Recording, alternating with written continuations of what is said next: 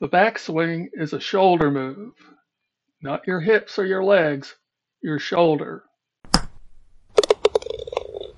When you start your backswing, you should start it with your shoulders. In fact, the entire backswing should be driven by your shoulders, not your legs, not your hips, and certainly not your arms.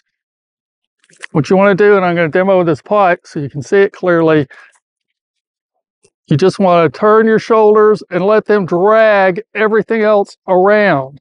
What that means is at the top of your backswing, you'll be nice and tight and taut. There won't be any slack in your body.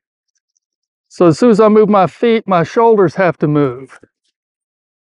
Now what happens if I do the backswing with my legs and hips?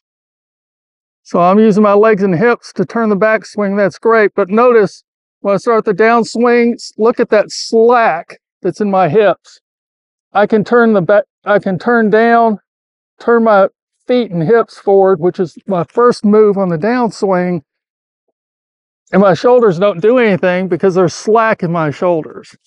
Now compare that to if I start with my shoulders and drag them around. Now I move my feet, my shoulders immediately move. Now that downswing move I just made was done completely with my feet. I didn't even use my hips in it. It's just a foot move. Notice how tight that was. There was no slack. My feet or my hips and my shoulders.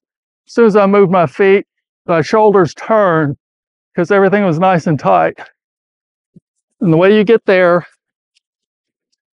is you start your back turn with your shoulders. Your shoulders or your back turn is a shoulder move.